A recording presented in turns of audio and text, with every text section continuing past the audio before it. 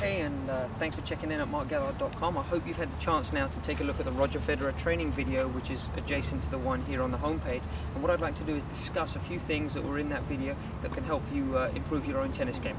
I've found 5 things in that video that I would like to address in this short demonstration here and explain the purpose of each drill and how it can help you improve the way you play. And the 5 areas I'd like to talk about is agility, racket speed, complex training, weights, and plyometrics, and each of those things I'd like to go through and just make a couple of points about it and give you a demonstration of how it can help your game improve. And the first thing I'd like to talk about is agility. What is agility?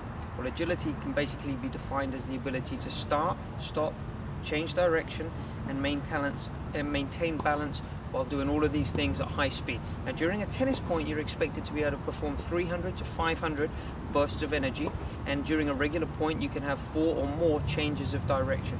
And it's very important that we maintain a good center of gravity and balance. Now, what you saw in the Federer training video, you saw him actually using bands and doing things of this nature, and this is to work his agility. And bands, just like the one shown here, can be wrapped around your ankles, and they can be used when doing agility drills to improve your flexion in your hips and your flexibility, but also strength and your ability to move side to side. Now, don't forget, 70% of tennis is a lateral movement. It's side to side. So make sure when you're working on your sprints that you're not just working forwards and backwards. You've got to work a lot side to side, because that is the most important part of tennis. Now, the second thing I'd like to talk about from that video is racket speed. What is racket speed and why is it important to tennis? Well, one thing that all the best players in the world have is great racket head speed, and this is very important at any level, because this is the end of the kinetic chain, which comes from the ground up through the legs, through the core, through the upper body, the arm, and out in the racket. And if the kinetic chain is working great but we don't have racket speed, then we lose the efficiency of the technique. So the racket speed is very important, and what I have demonstrated here today is a weighted racket.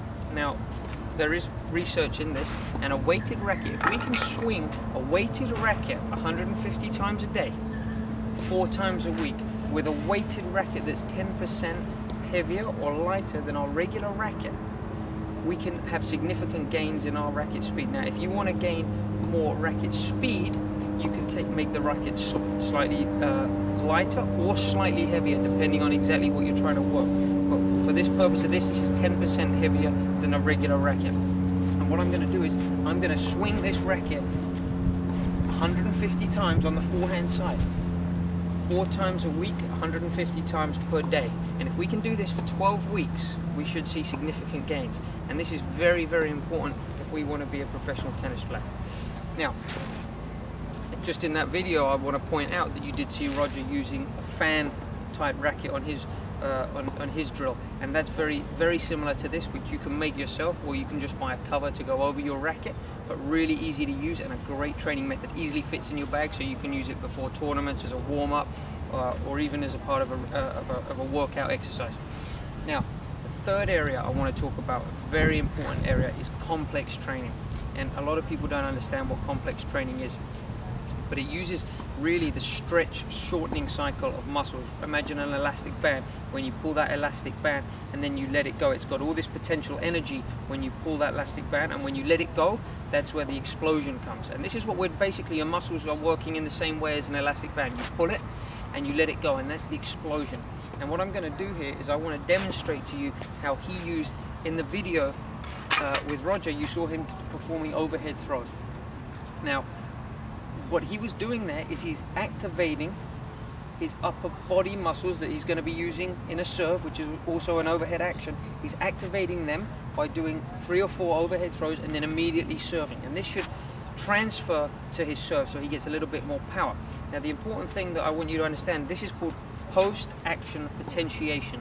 This is where we take an exercise like serving, a tennis-specific drill, and we pair it with a gym exercise or a regular weight exercise like we saw Roger doing there. Now, what I'm going to do now is I'm going to demonstrate how this exercise can be done, but we can use the lower body. What we saw with Roger was him activating his upper body muscles. I'm now going to do that in a similar way. I'm going to go and perform 5 squat jumps with a 4-pound medicine ball on the baseline, and then I'm going to take my racket and I'm going to serve 4 balls. Okay?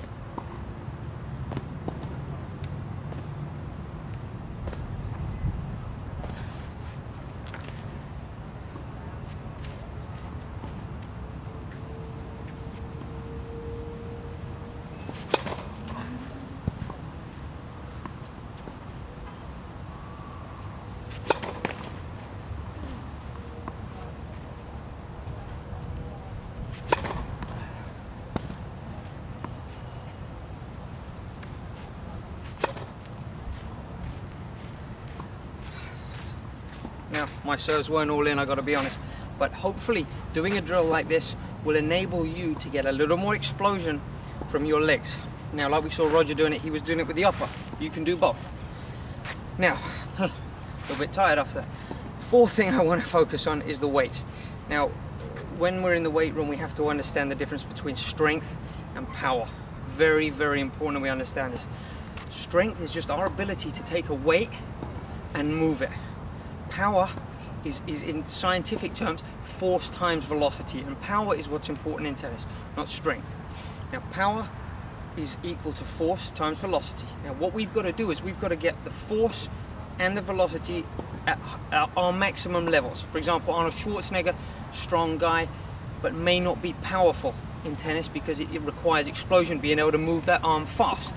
Okay, so we have two variables, force and velocity, and we can work both of them. But what we have to understand is how we work that in the gym. And what you saw Roger Federer doing in his video was he was working in the gym doing very, very light weights. If you go back and watch the video again, the weights he was doing were very, very light. Okay, but he was doing these very, very fast. And you saw him doing some upper body exercises, some lower body exercises, but very lightweight, but very fast. This is because there's two types of muscle fibers. Type 1, which is a slow twitch muscle. This is usually common in long distance runners and endurance athletes, and that's not what we need in tennis.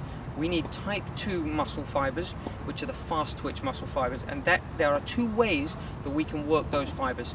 Doing it the way we saw Roger doing it in the video, where he does a very lightweight, high repetition and does it fast, or we can lift a very heavy weight and do it a much lower number of repetitions. But both those ways will attack the fast twitch muscle fibers, and that's the key, because we need to get the fast twitch muscle fibers working and not the slow ones. And that's the problem. A lot of people go to the gym and they go in and they lift a medium weight at a medium speed 10-12 times. Not going to attack the fibers that we want in the way that we need.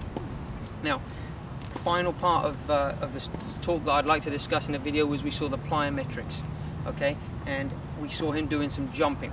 And this thing is so easy to do on a court as your warm-up, or just in practice with some other friends, or at the end of your practice session. You can do this because it is, for me, the most important part of tennis. Plyometric training involves moving your body in an explosive manner, very similar to tennis. And I always like to encourage people that when they're doing these exercises, they keep it as tennis specific as they can, because the more specific to tennis you can keep the exercise, the more easily transferable it is. For example, you see a lot of people going and doing a shuttle drill on the court, or a spider drill, and they're picking up balls. Well, tennis players are not running to a place, picking up a ball and then running back. They're running, getting to a place, swinging, a forehand, a backhand, whatever it is, a volley, hitting the ball and then recovering. So try to keep your drills very tennis specific. Swings at the end of every run. Now with the plyometrics, this is basically very easy stuff. Squat jumps, okay, lunges, any kind of jumping, like you saw Roger doing in the video. He was actually jumping on and off the box but throwing a ball as well. This is activating his motor skills that we need in tennis, being able to watch a tennis ball, catch it, using coordination.